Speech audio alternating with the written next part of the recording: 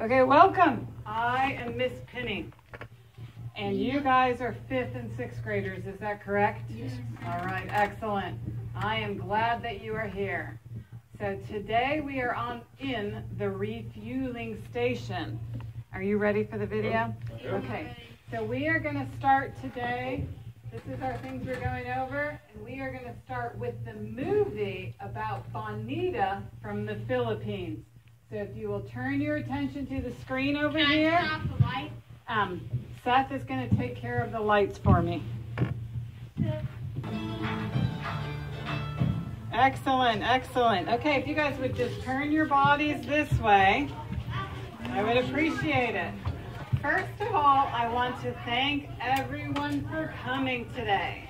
I'm so glad that you're here. And does anyone remember what we talked about yesterday? If you were here yesterday, what did we talk about? Okay, you're cheating. You can turn around and look at day 1. And we talked about prayer. I am going to start with prayer really fast. Okay, I'm going to talk to God out loud. God, Jesus.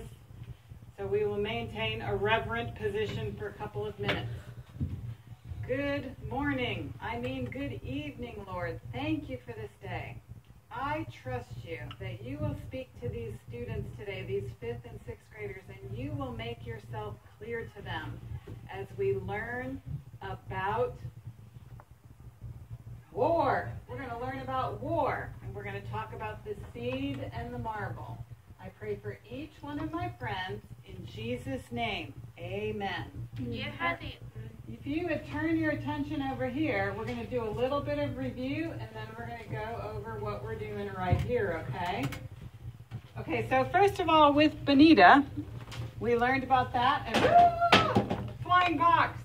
If you bring your money tomorrow, what we're doing is we're putting it in those buckets when you come into the worship rally, and we are doing boys against the girls. Does anybody know who is winning, the boys or the girls? Boys. The boys are winning, so girls, you'll have to get it together. 25 cents is one meal, okay? I'd give my whole wallet in there. All right, you do what you can do, okay? Every quarter helps. Okay, so we are in missions, and we're going to read the top, because we're going to review. The mission is the Great Commission. Can you guys say that? The mission is the Great Commission.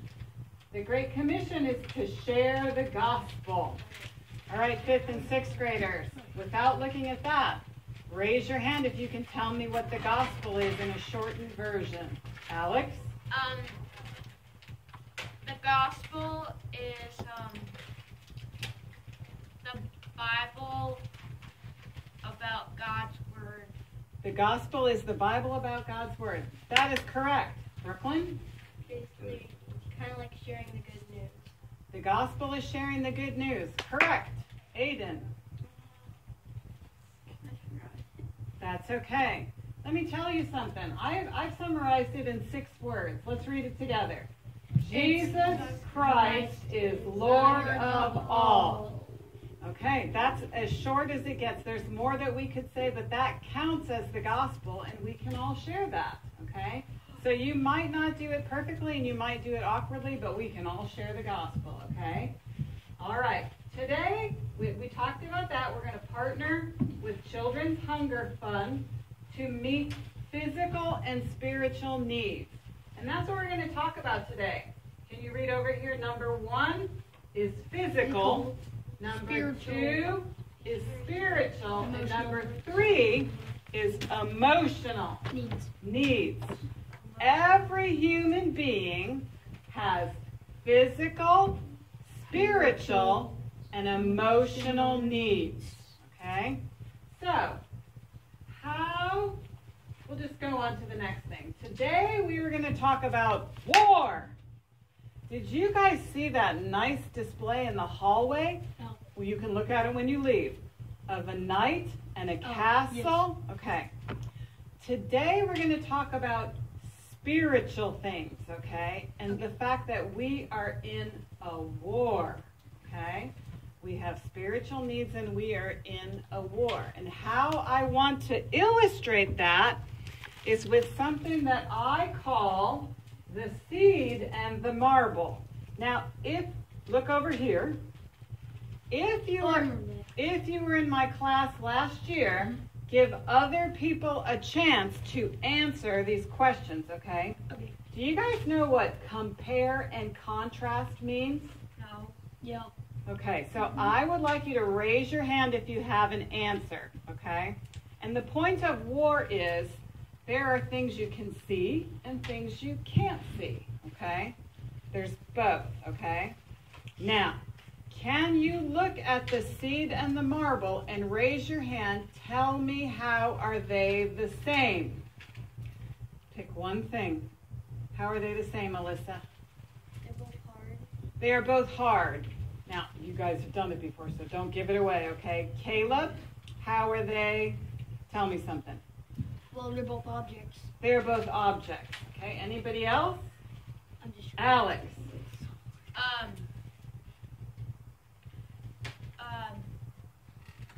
They have colors. They have colors. Okay, now, Brooklyn. God made them both. God made them both. Yes, okay. Now, can you tell me how the seed and the marble are different? Dalton, can you think of anything? How are the seed and the marble different? It's just because that one it has that is round, but in the other one that looks like a nut or a The rock. shapes are different. Very good. You're correct. Alyssa? One you can kind of like see through, one you can't. One you can see through and one you can't. Alex? The seed grows, the marble can't. Excellent. That's what I'm looking for. Ding, ding, ding, ding, ding. The marble is different from the seed because the seed has the potential for life. Okay, the seed could grow. The marble cannot. Put your hands and your feet in your own space, please, and think about what I'm saying. Let's look over here. Okay. These are representing today, okay, the seed has the potential for life and the marble does not. It's useful for some things, but not for growing anything, okay? So we're going to look at it this way. Needs, do you know what that is? Yes. Versus wants, okay? We have physical, spiritual, and emotional needs, but we also have wants. I may need dinner. I don't need a cupcake. I want one. Actually, I don't anymore. I want dessert, okay? So that's a want. What do you mean you don't anymore? We'll go into that later because I only have a few minutes. No more sugar for me. She stopped eating sugar. Fruit is okay. Okay. So let's go with seen versus unseen. I've never seen things I've never. Okay. There's things that we can see and things that we can't see. We can't see God. We cannot see God, you're right, but we can see how God moves. We can see how God moves. We're going to talk about this in the scripture. That's a really good idea. So another thing, difference is permanent versus temporary. Now, who can explain what permanent is? What does permanent mean? Eliana, are you raising your hand? Like it will stay there forever. It will stay there forever. Like Spice's powers. And what does temporary mean? Alyssa? It's just only here for a little bit. It's only here for a little bit. That's why Miss Pennie likes to put on semi-permanent, semicolon henna tattoos. Because I'm not into permanent tattoos. I'm only into semi-permanent tattoos. Okay, but we'll get off of that. The next thing is, this should be a bigger word so we can read it. So everybody put your eyes over here on this word. Eternal. Eternal versus fleshly. Another word for fleshly is carnal. That's what the Bible says in the old King James, okay? And what that means is eternal lasts forever, but fleshly is temporary, okay? I know. There's just different ways of saying it. Temporary is like our bodies. but our soul is forever. Very good, Alex. Excellent. You remember the lesson from yesterday. Our earth suit is temporary, but our soul, the person that we are, is permanent. Okay? So everybody is going to get one of these to have later. Just wondering, What? are those seeds edible? You should change The that. seeds Yes. are edible. Let's see how many more minutes we have. 5. Okay, hold on. I can do this. I can do it. I can do it. Okay. So we're going to talk about in the Bible where it says, where Jesus talks about being born of the Spirit. Now, all of you guys were born in your flesh. The first time you were born as a baby, right? But Jesus tells us, let's just go ahead and read this. Who would like to read it? All of it? Let's just read one line at a time. Okay. Okay, we'll start with you, Caleb. Loud and proud, like your mother says. My mom has never said that first of all. Okay, go ahead. Second of all, I'm going to read now. Jesus answered, most assuredly, I say to you, Okay. unless one is born of water and Okay. One is born of water and spirit. Does someone else want to read the third line? Alyssa? He cannot be entered the kingdom of God. Okay. Who wants to read the fourth line? Alex? That which is born of the flesh is flesh. Who would like to read? Brooklyn? And that which is born of spirit is the spirit.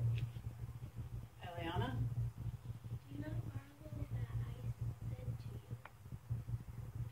you? Alex? You must be born again. Good. Okay. There's only been one person. Would in the you world like that's to been born read? twice. Would you like to read? The wind blows where it wishes, and you hear the sound of it. Alyssa?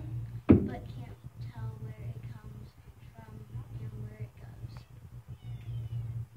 Caleb? Thank you. So it is everyone who is born of the Spirit. John 3:5-8.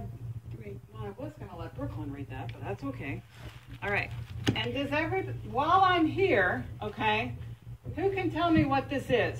A Bible. Okay. Is there anyone here who does not have a Bible who needs one? Wait, does that have a Alex, Bible you now? think you don't have a Bible? I do have a Bible, it's just at home. Okay. You don't have one here, but does everyone have a Bible at home? Yes. Okay. Excellent. Excellent. Most of us have more than one. Hey, next time, let me know that if you're going to say Bible, say, do you have any Clarify. church Clarify. or We at got to home. power on. We got to power on. Okay. So, Jesus is saying that unless one is born of water and the Spirit, he cannot enter the kingdom of God. So that's being born spiritually. That's being born eternally. Okay? And it says this is the difference. What is born of the flesh is flesh. So we've all been born into a flesh or a carnal nature or a sinful nature. Okay? And then he says, don't think it's hard to understand that you need to be born again, because none of us are going to squish back into a mommy's tummy. Well, are there we? was one baby that had to do that because Okay. it had mental problem. But we're talking about being born spiritually. Right. We need to be born spiritually. What is it? Oh, can I keep that? You may keep that. Okay. And so here's our example. The wind blows where it wishes, and you hear the sound of it, but you can't tell where it comes from and where it's going. So is everyone who is born of the Spirit. And I would like to point out that this is a capital S. When it is capitalized, what is that? It's a name. It's a person. That person is God. God, Jesus, God, the Holy Spirit is all three in one. Okay, 3 minutes. We're doing okay. Okay, we have that. Who needs a Bible? We asked that. Okay. Now, I want to remind you, and I did have 2 people that brought a snack, and they will be receiving a semi-fabulous prize. I would like to remind you that if you write a scripture on a note card, which is called a snack for the inner man, you will receive a semi-fabulous prize. Why do we write scripture on note cards? Can somebody explain it to the people who were here yesterday? Can someone explain? Brooklyn. Because it feeds your inner man. Yes, it feeds your inner man. You have two parts of you that need to eat. Your physical body and your spiritual body. Your physical body likes to eat snacks downstairs. Your spiritual body needs to eat the Word of God. Okay, that means that our time is up. But let's make sure I didn't rush and miss anything. Nope. Everybody is going, I'm going to give these to Mr. Robbie. Everyone is going to get one. If you need a scripture card, did I invite you to the big party on, and I also have pens if you need one, but do not take your vacation Bible school time to do this. Do it on your own time and bring it back, okay? Does anybody need what is this called? A map. It's called a map. And we forgot to talk that Bonita has poverty because of a disaster. Now, I think that Mr. Don Cragness went to Cebu to help out with the disaster. Now, how would you feel if while you were at Vacation Bible School, if your whole house was destroyed and all of it was ruined? Can you think of one thing that you would miss the most of your stuff? What would you miss the most of your stuff, Alex? Tech. Your what? Tech. Probably my Your technology? Yeah. Okay. I've probably had my What would you miss the most? Bible. Your Bible. Very good. What about you, Matthew? If everything in your house was suddenly destroyed, what would you miss the most of your stuff?